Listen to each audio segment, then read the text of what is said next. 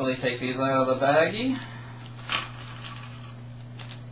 There we are. Now what I like to do is I like to separate them all into little sets. I would take the resistors, put them together over here.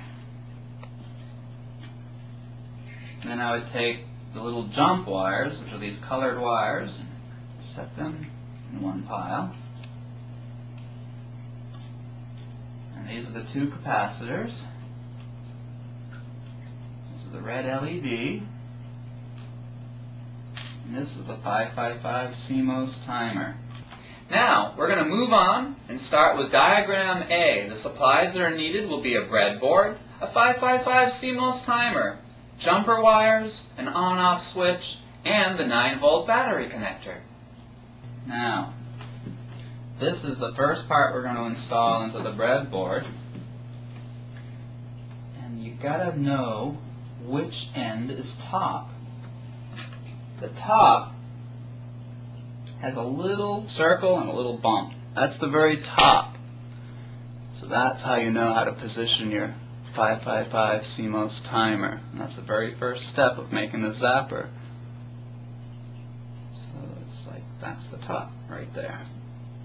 Now once you've established the top of your CMOS timer, we'll put it into the breadboard.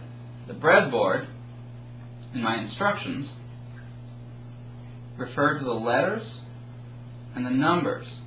And so the 555 timer will go in, the number 1 pin is at E8. So E8 is right there. There's E, and there's the 8. So this top left pin goes there. So we have E8. So what you need to do is you need to push this into the breadboard so that the CMOS timer bridges this gap. So we have these legs. Now the legs of the CMOS timer are numbered.